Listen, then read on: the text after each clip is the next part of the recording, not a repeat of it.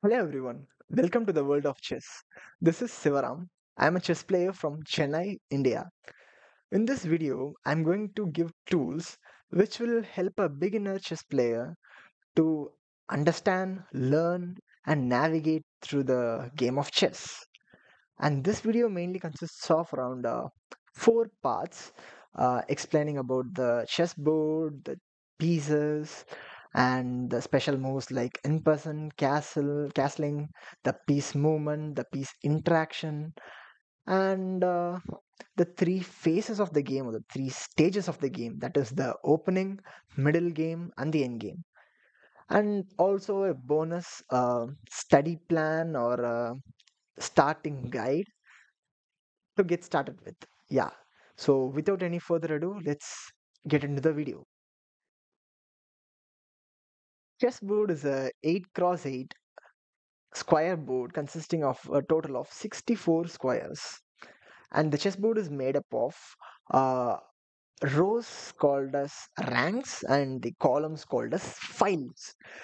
And this is the first rank, second rank, third rank, fourth rank, and so on. Similarly, there are A file, B file, C file, D file, and so on till H file. So why is there all this? Okay, as you can see, there are A, B, C, D, etc., and 1, 2, 3, etc. is written in the board. So this is a board with coordinates. So each square has a name. For example, this square is D3 because we take the name of the file first and the rank. So this is a D3 square. And let's say this is D5. D and 5. Simple, right? Let's say this is a square. This is G4. That's G, the name of the file, and the name of the rank. 4. Pretty simple. Okay. Each player has 16 pieces. Okay. There are 8 pawns. As you can see, these are tiny little pawns. And you have a king, a queen, two rooks, a pair of knights, and a pair of bishops. Clear, right? Yeah. The basic arrangement of the chessboard is something like this. If you don't have a coordinate system, like which is present over here, like the ABC, the name of the files and the ranks, how you can identify is you the right hand corner of the chessboard should be a light square. As you can see, there are light squares, light colored squares, and there are dark squares like this. So the right hand corner square should be a light square. So that's how you set up your pieces.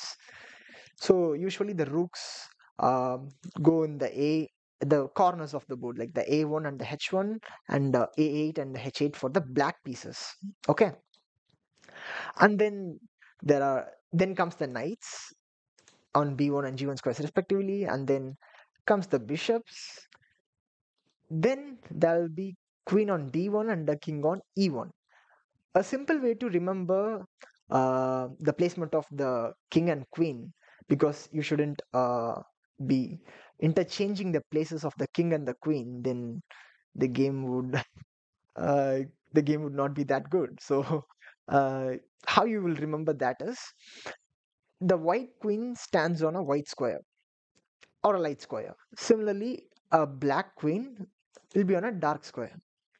That's how you will place it.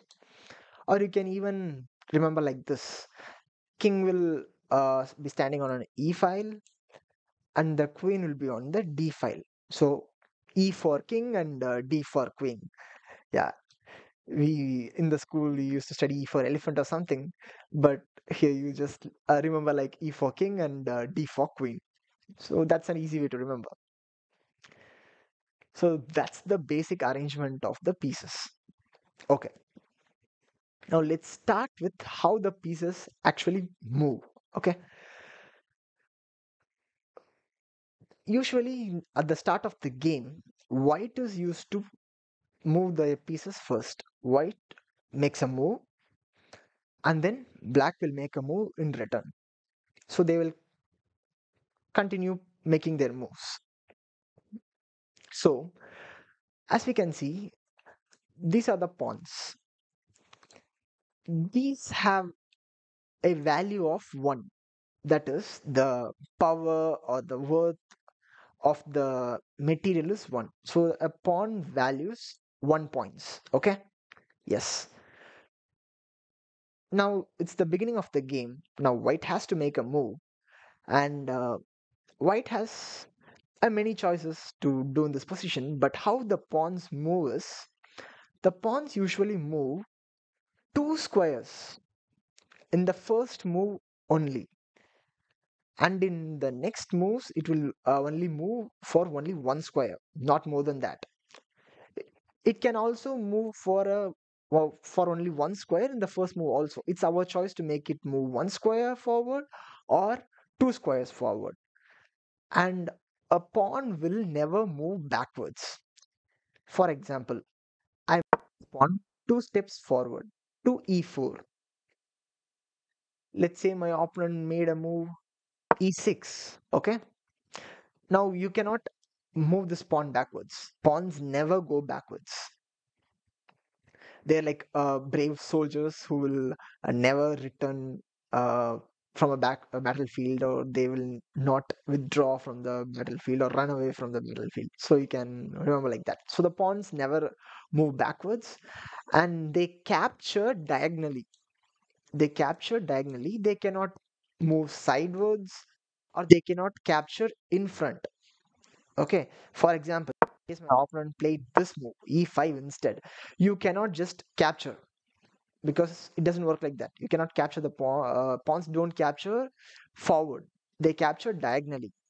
So in case my opponent played d5 in this position, as it is in a diagonal square from my pawn can capture. So the pawn can capture 1 square diagonally. So it's simple, right? You understand it. Okay, let's move to knights. The special thing about knights is they move very different from the other pieces, and they can also jump over the pieces. They can hop over the pieces, but other pieces cannot. For example, a rook, a bishop cannot hop over the other pieces. Let me show you one position. Let's say you are in this position. I hope you're playing white, because yeah, white has a lot of pieces and a lot of material advantage. In this position, you can see there is a knight on this square, f3. How the knight moves is, it moves in a shape of the L. Okay, what is that? Okay, I will show you. This knight can move 1 square up and 2 square to the sides,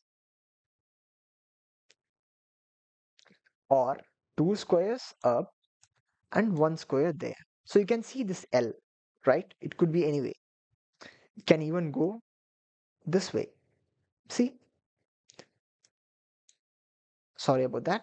Yeah, and the knight can also go to the d4 square.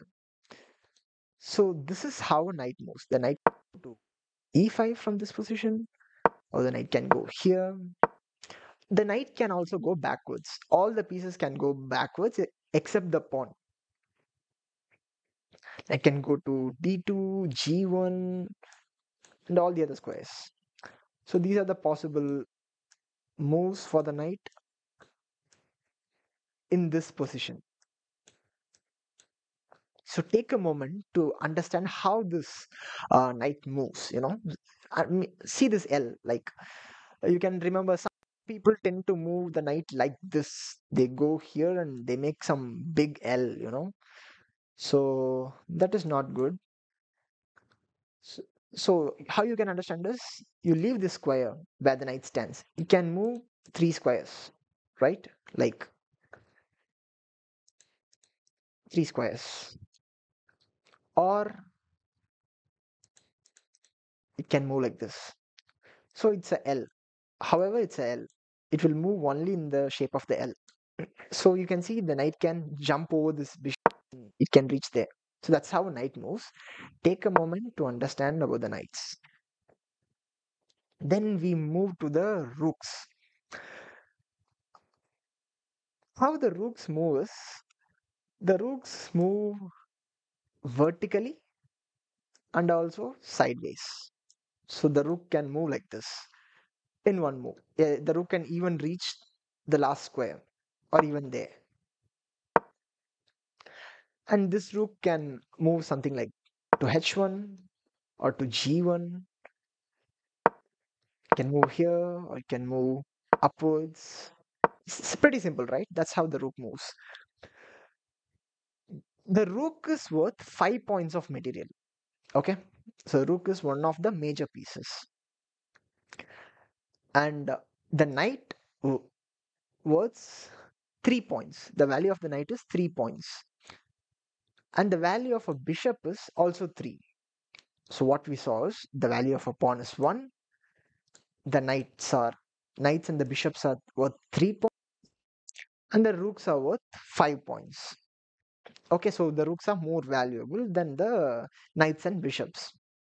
So these knights and bishops are called as the minor pieces. Okay, yeah.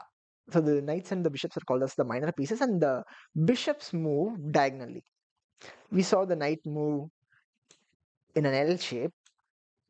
The bishops move diagonally. A light squared bishop moves only in squares. Can only move in light squares. Can move to all these squares. It cannot move here because there's a knight there. So you cannot eat your own pieces, by the way. A lot of beginners uh, in the chess tournament, they will just gobble their own pieces up, and the opponent will be shouting arbiter illegal move, and the arbiter comes and resolves the issue. An illegal move is a move that you are not allowed to do, or a move that cannot be possible to play in a position because it's not as per the rules of the game. Okay, the light square bishop moves in the light squares diagonally. Similarly, a dark square bishop moves in dark squares diagonally. So this is clear, right? Yeah. So we will move to the queen. The queen is the most powerful piece in the chessboard. Okay, the queen can move in all the directions. It can move in all the direction. It can reach any number of squares. Okay, it combines the movement of a rook and a bishop. For example, a rook can move up and down, and it can also move sideways. So a queen could do all that. And the queen can also do the job of a bishop. Like it can also move diagonally, as you can see. So these are the possible moves for the queen in this position. So see how much squares the queen covered. It sees the entire board, right? So it's the most powerful piece. It's like your commander, or what you can say. You can just, yeah, it's so powerful. And if we come to the king, king moves like a queen, but only one squares in around itself. A queen can reach any number of squares. A queen can reach, or a queen can even go and capture that rook, and a queen can do a lot of things. But the king sadly can move only one square around itself. Okay, can move there, move here, move to d2, move to e1, and can move to f1. It cannot move to d1 because there's a rook. Can go to f2, and it cannot go to these squares as there are pieces occupying those squares. So I hope the piece value and how the pieces move are clear to you by now. Okay. Now I have to introduce you some special moves. Uh, there are two special moves basically. One is en-passant and the other one is castling.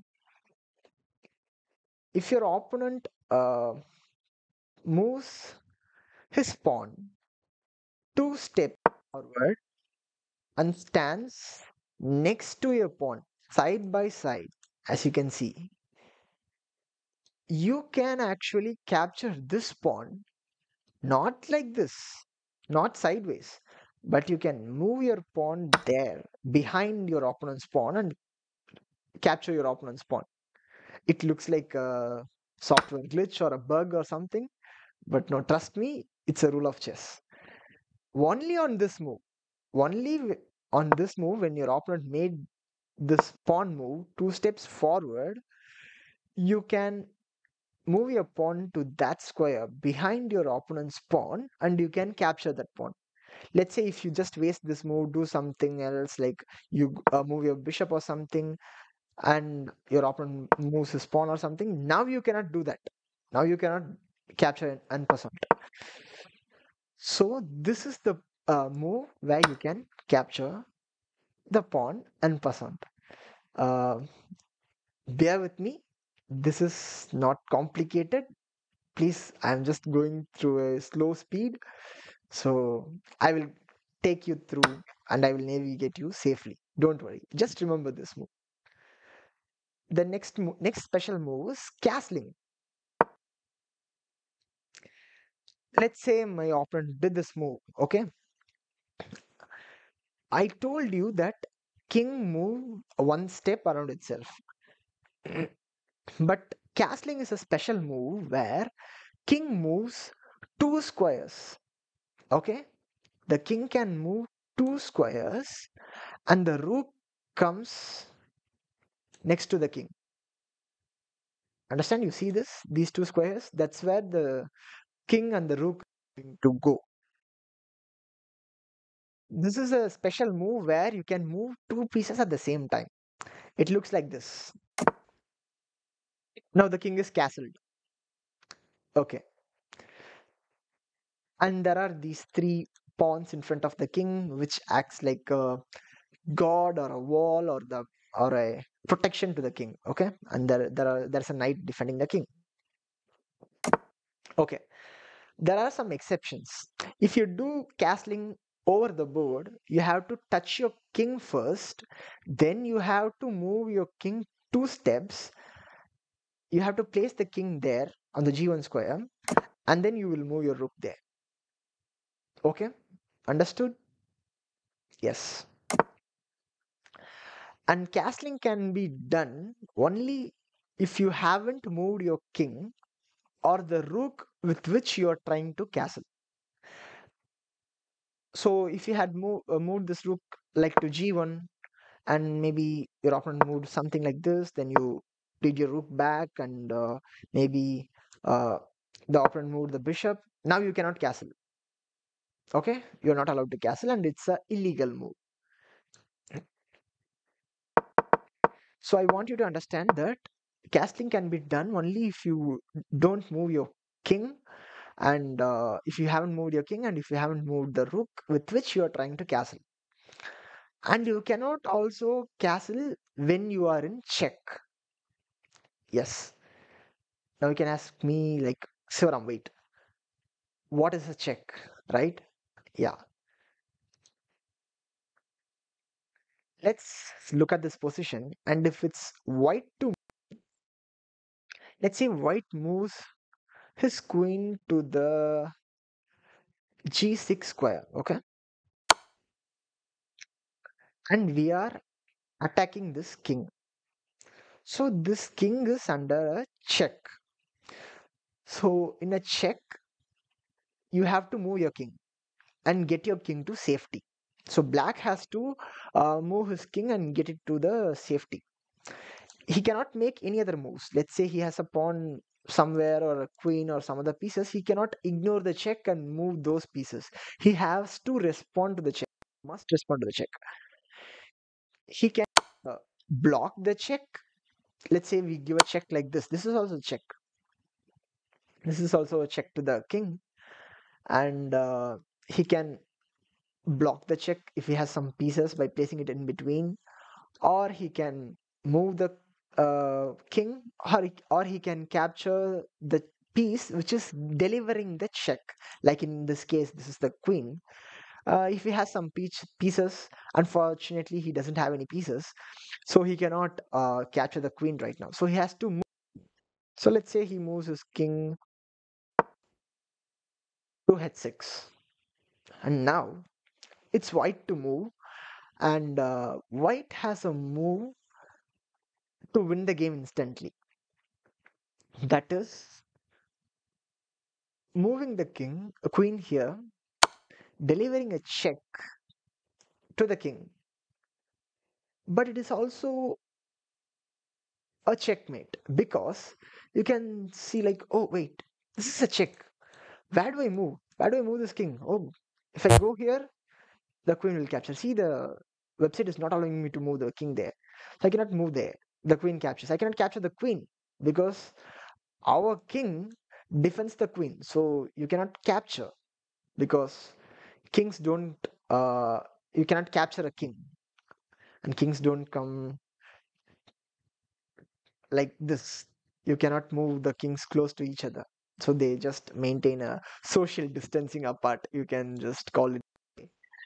So this is a case where the black's king is under a check and he cannot escape the check.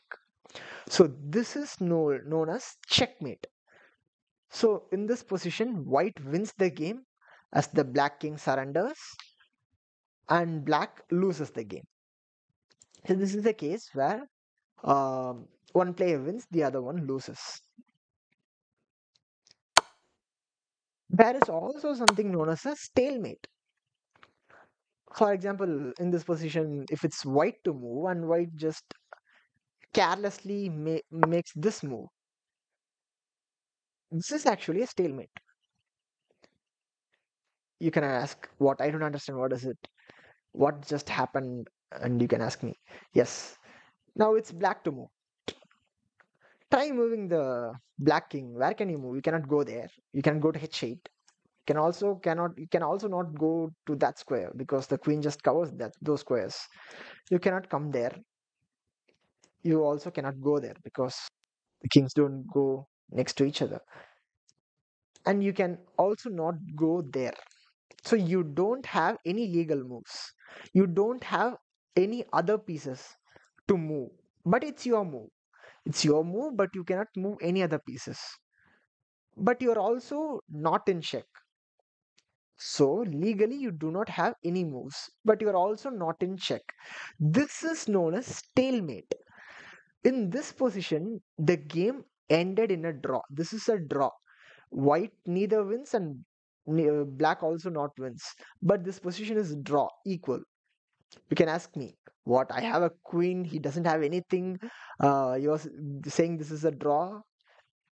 Chess works like that. This is a rule. I didn't make this rule. It's a rule followed. So yeah, so that's how stalemate works. So you have to be careful not to stalemate. You have to actually checkmate. Like you can do this and you can deliver this checkmate. Check, forcing the king to the corner, and you can checkmate. So now you win.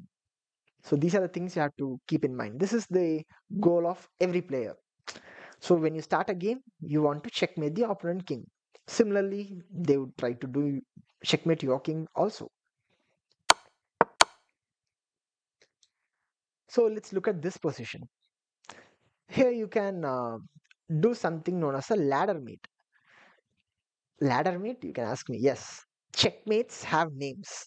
For example, in this position, if you go back to this position, um, I showed you this checkmate, right? Forcing the king to the corner square and checkmating the king. This is known as the kiss of death. Yeah, it sounds so romantic, but yeah, it's the kiss of death. The white queen kisses the king to death. So that's how it is known. And yeah, jokes apart, that's the name of this checkmate. And similarly, there is something known as the ladder checkmate. Let's say this is white to move. You can move this rook to the b3 square and let black play any move. Like let's say black goes to the square. You can move this rook and check this king. Okay, you check this king. Now this king cannot come down the board. Okay, because we are cutting the king's escape path. Okay, so the king can go there. Now you move your queen. Now the king cannot go this way, you know, because we are just cutting this. We're just cutting the king's escape route. So the king has to go back. We just alternate. We just continue. We just keep going. Okay. We just keep going and we just checkmate the king at the edge of the board. So the king has no legal moves, and this is known as ladder mate. As you can see, this technique, you can see this, how it is done. Yeah. You can move your queen, the rook, the queen, and the rook. So this is a ladder mate. So I hope you are clear with the checks and the checkmates.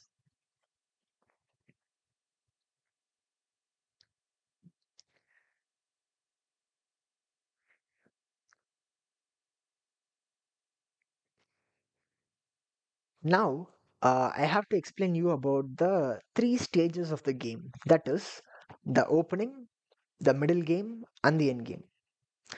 There are certain restrictions like after this many moves, the opening ends, then the middle game starts. No, there is not something like that. I will first go through every each of these steps one by one. Okay. Let's say let's look about the opening. At the starting of the game, you should get your pieces developed and get your king to safety, then go for attacking your opponent or go try checkmating your opponent. Okay, but you should not get into fight early. So these are some of the ideas or the principles behind the openings. Okay, first white has to move. Let's say I move this two squares forward. Let's say black just moves this knight.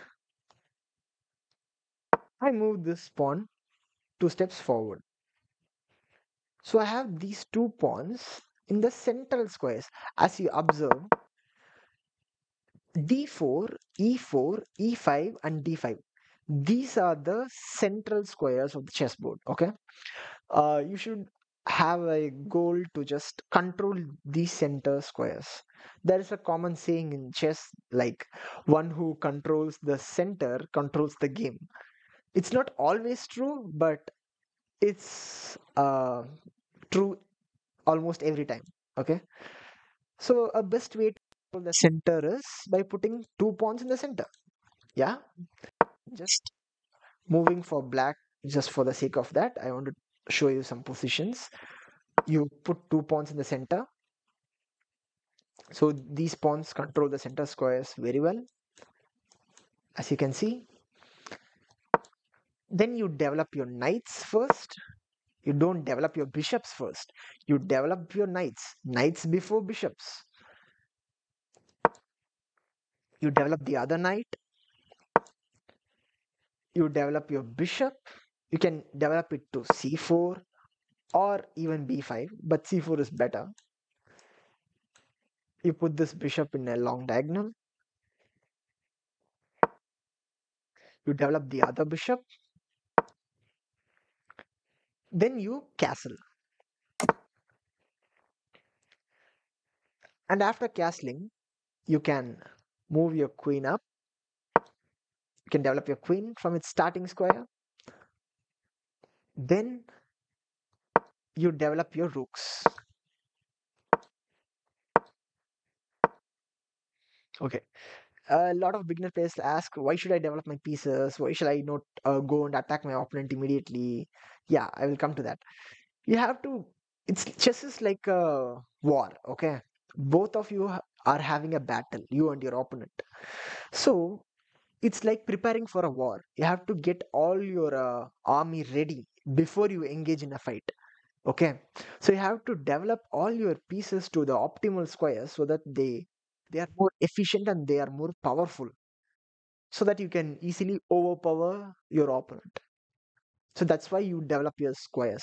So this position which we arrived at here is known as the golden position. Like you can have the knights on c3 and f3, the bishops on c4 and f4, the rooks controlling the central files, the e and d files. the king castled. This is known as the golden position, and it can serve as a basic goal for you to complete your opening stage of the game. But the sad thing is, opponent will not let you do this because they are also trying to achieve to this position. So your opponent will not allow that. For example, let's say you play e4 and then he plays e5. Sorry, e5. Now you cannot put your pawn in the center because your pawn will get taken. You can capture it back with your queen, but he can attack your queen. You see this? He's attacking your queen. So your queen is in danger.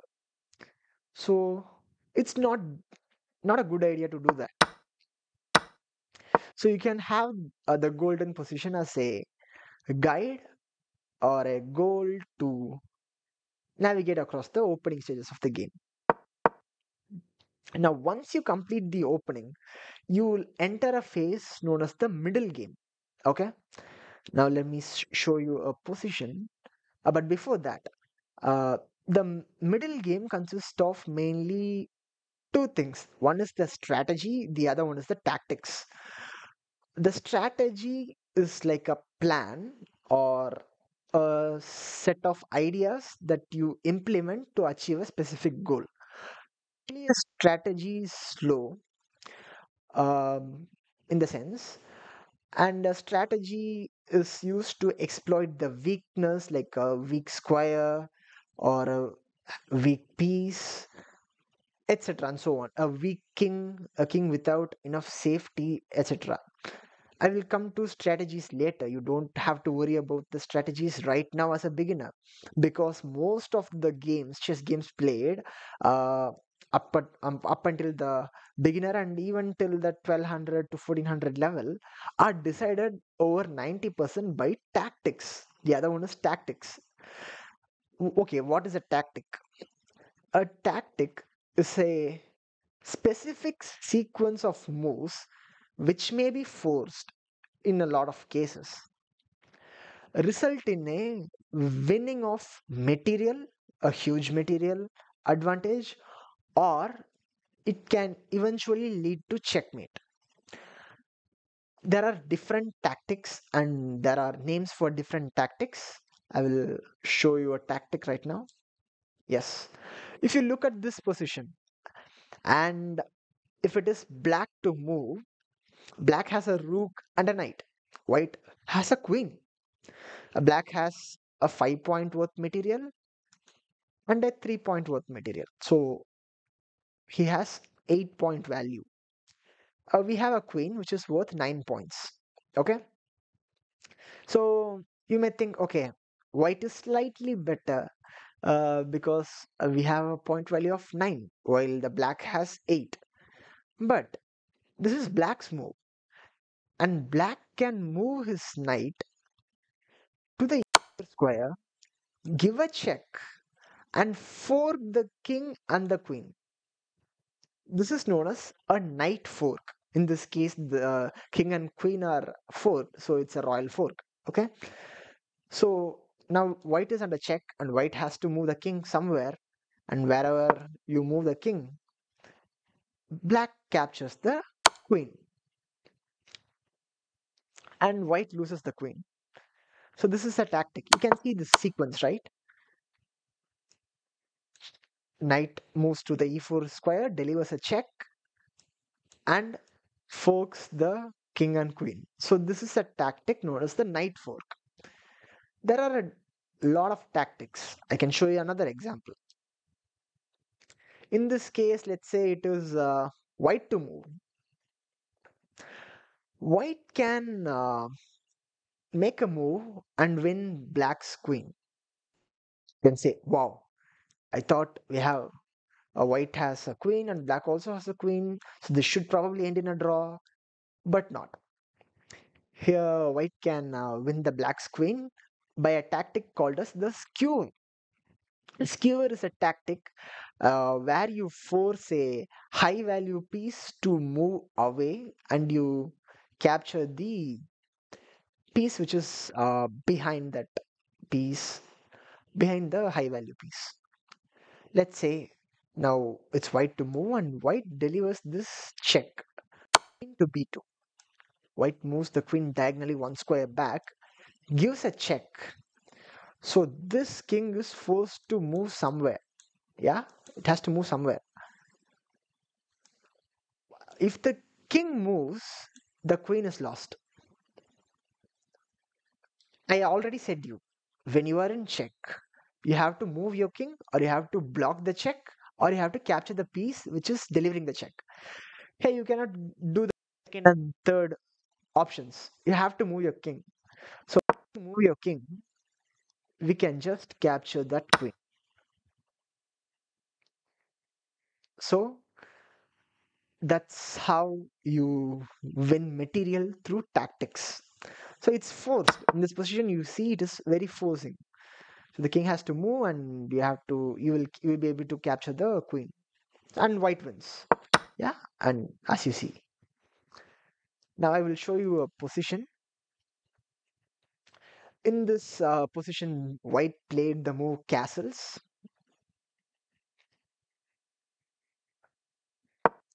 Black played the move h6, and white played the move d4. White is a cultured guy. He just puts two pawns in the center. You know. Okay. Now what did black do? Black captured the pawn. So this is a trade. Black captured a pawn, as you see. Now what white does is, white is thinking, I can capture this with a knight. I can also capture with the queen. So I can just regain my material lost back, because white is a pawn down right now. But which of the two options is better for white? I want you to think like this. So you have two options. Which will you do? Let's say you can, you know, it's I think white is lost in this position. So white is literally lost if black plays very well and accurately from this position onwards, because this pawn, this pawn which is present there, is being defended by the black's knight. So if white just carelessly captures this pawn, the white queen is in danger, and black can just capture the queen. And this is a advantage, and it's a beneficial capture for the black.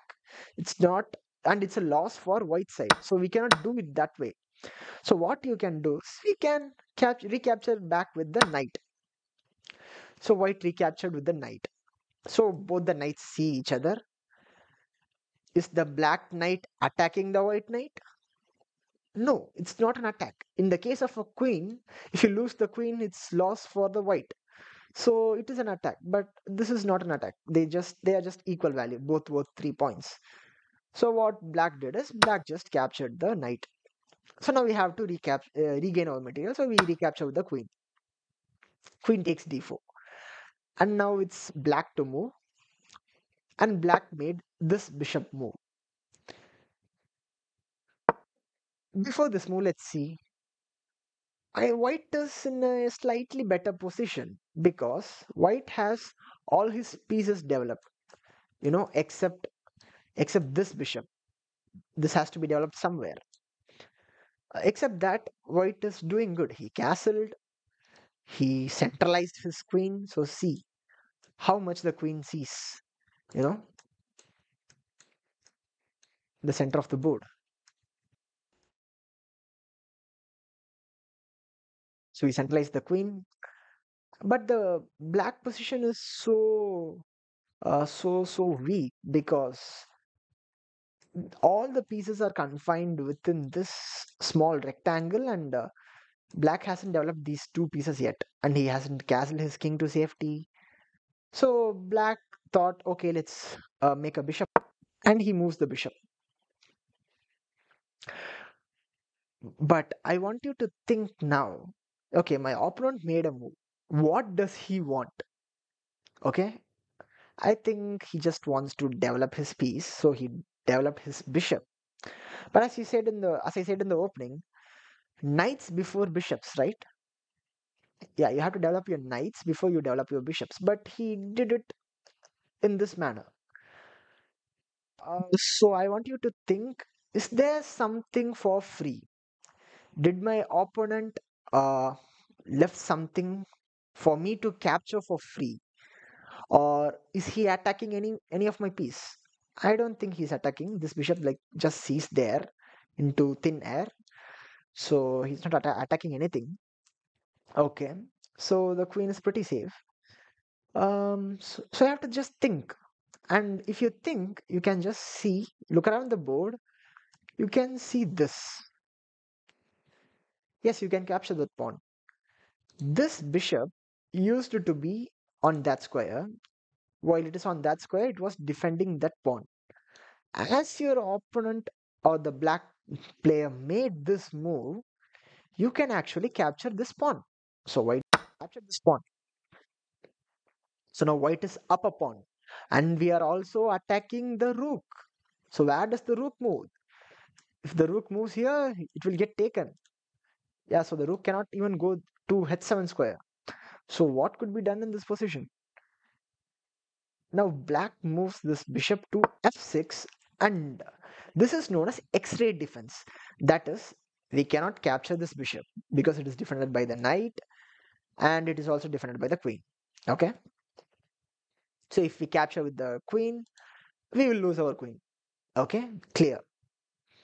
But this bishop defends this rook through this queen. So we cannot capture this rook.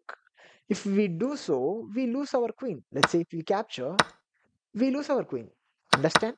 Yeah. So this is X-ray defense. So our queen is now under attack. So that's the intention of our opponent's previous move. So what should I do now? I should get my queen to safety. Where do I get it? Maybe I move it one square back. But if I do it, oh, this pawn can capture diagonally. You see, that pawn can capture diagonally. So it will capture the queen. So it is not safe to go there. Oh, what to do? Don't get panicked. Just look through the board. We cannot go forward or diagonally. We can come back. We can come back to g4 or g3. White got the queen back to safety to g3. So I don't want to delve deep into this position, but I want you to understand the thought process behind these moves. Uh, so we can see we centralized the queen. Black made a careless move, and we were able to take advantage of that, and we were able to capture a pawn right there. As you see, we made a trade. We made an equal trade with the knights. Takes. The bishop moves. Then we captured that pawn. Okay. Then black defended his rook.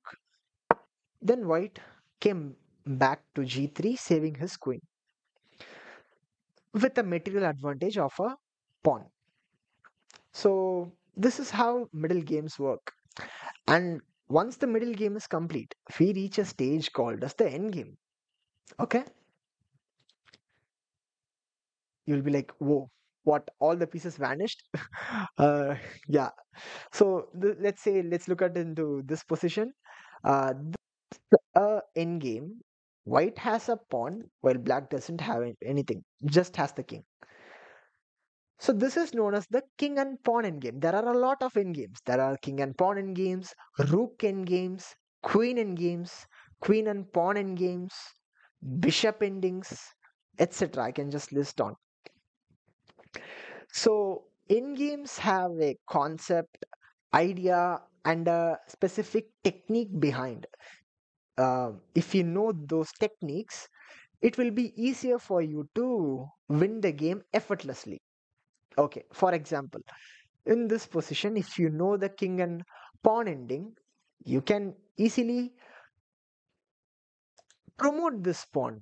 Okay, this is a new term, that is, this pawn,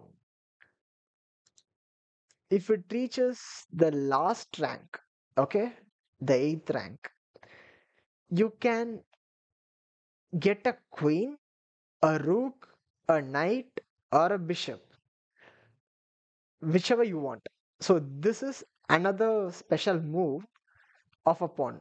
So we saw special moves like the en-passant, the castling, and the promotion, promotion of a pawn.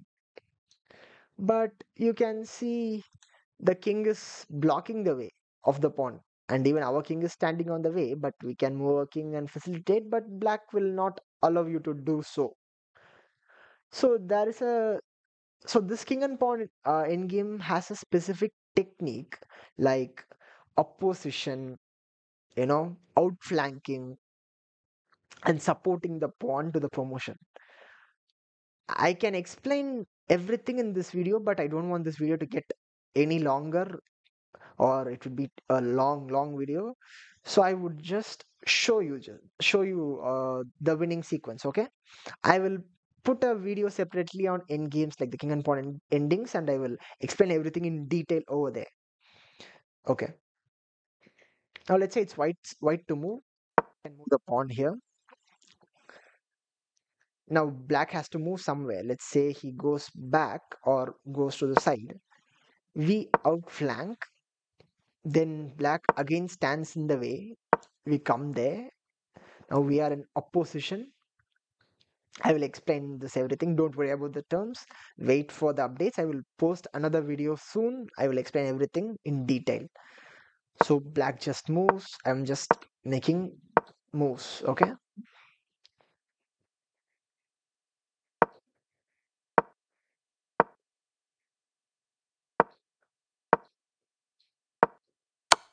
We give a check. King moves back. We check again. The king moves. We promote to a queen or a knight or a rook or a bishop. If you have two bishops, a light square and dark square bishop, you can even get another bishop. So it depends on your choice. We can get a queen, and we can easily checkmate this king with the queen. So that is also a in-game technique. Let's get to this position. Let's say you have a queen, black doesn't have anything, has only a king. Now it's your move, white to play, and if you know the king and queen endgame, these are elementary checkmates. That is queen checkmate, uh, a king and a rook checkmating the king. Uh, a knight and a bishop can checkmate the king, which is slightly more difficult for intermediate players even. And there are two bishops, a pair of bishops can checkmate the king. There are a lot of techniques. Okay, let's say I will teach you this king and queen checkmating the king. Okay, now it's white to move. You follow the L technique. L technique, that is, the knight moves in a L shape. So you do it to your opponent. You move your queen to the square. Like if it is a knight, then it will be a check to the black. Okay. If it is a knight instead of a queen, it will be a check. So you put your queen in knight opposition. So now the black has to move somewhere. Okay. Let's say the black goes there. You just copy the black's move. You also go diagonally one square forward. Okay. Let's say black goes to uh, c7. Let's say you just copy that. Let's say black goes to b7, one square side. You also do that. So you are still in knight opposition. Sorry about that arrow. Yeah, you are still in knight opposition. Now let's say black goes to a8. I want you to be careful over here, because if you copy this and do this move, you will end up in stalemate, because now it's black's move, but black doesn't have a legal move. Black cannot go there. Black cannot go there. Black cannot go to these squares. And black is not even in check. As you see, black is safe, but it's black's move. So it will be a stalemate. So don't do that. You just cut the king off in the second rank. Thus, you just cut the king off in the edge of the board. So the king can only move between these two squares. So the king will be moving here. Now you bring your own king. you'll just keep moving back and forward. You just bring your king, okay? And once you bring your king close enough, you can deliver the checkmate. You have two checkmates in this position. One is this, the kiss of death, or you can deliver this checkmate. This is also a checkmate. So that's how you win your end games. So to summarize, we saw about the chessboard, the chess pieces, how the pieces move, the piece values of different pieces, and moves like En-passant, uh, promotion, castling, and basic ideas of the openings, middle game, and the end games. Okay, so yeah, this is a lot of information for you to take in right now as a beginner. So I don't want to delve in depth. So I will make further videos for you to learn and understand even more concepts about chess. So stay tuned. So the basic study plan for this, what I would say, if you're just starting as a beginner, it's better to just learn an opening, because uh, learn one or at least learn two openings, I would suggest, for white and also for the black pieces. There are different openings. Openings have different names. Then openings are named after the places, the city, the person who made the opening famous, or made it more popular, or developed the opening, depending on it, etc. Okay, so you learn two openings for a piece, for white and also for black, so that you don't get checkmated easily. Okay, the opening itself, I don't want you to lose the pieces, or all of that. For example, uh, there is a four move checkmate. As you can see, let's say you are playing black, e4, e5.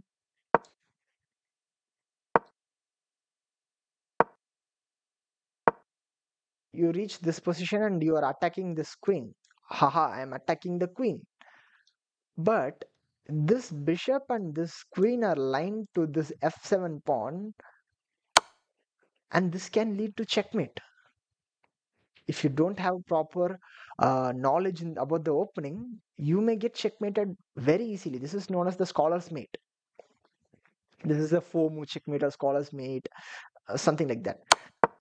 So I don't want you to lose like that. The fastest possible checkmate is a two move checkmate, where if white plays g4 and black plays e5, and if white plays this f3, boom, queen h4 is a checkmate. White cannot move the king. King doesn't go like knight. So yeah, the king is still in check and cannot escape or cannot be blocked by any piece. So this is a checkmate.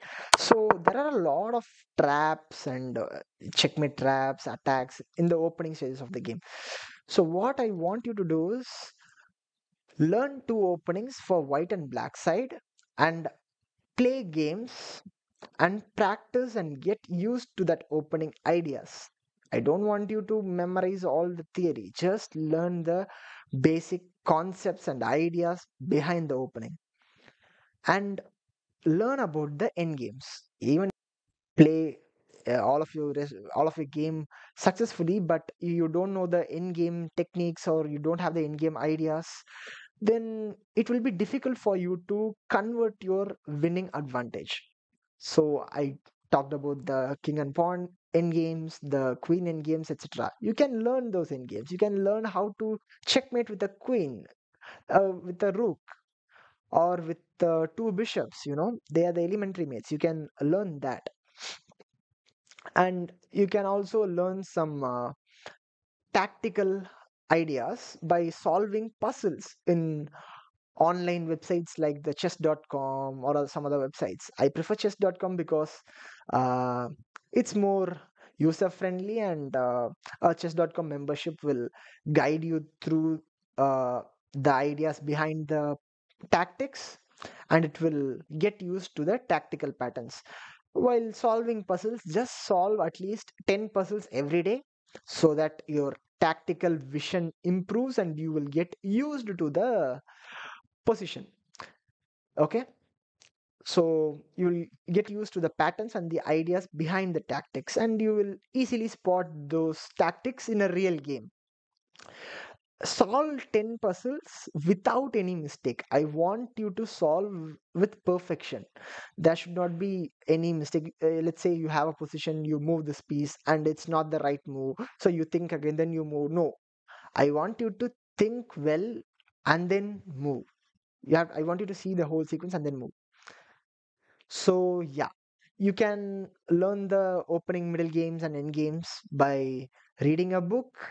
Like for example, for end games, there is the 100 End Games by Jesus de la Villa, which is a wonderful book.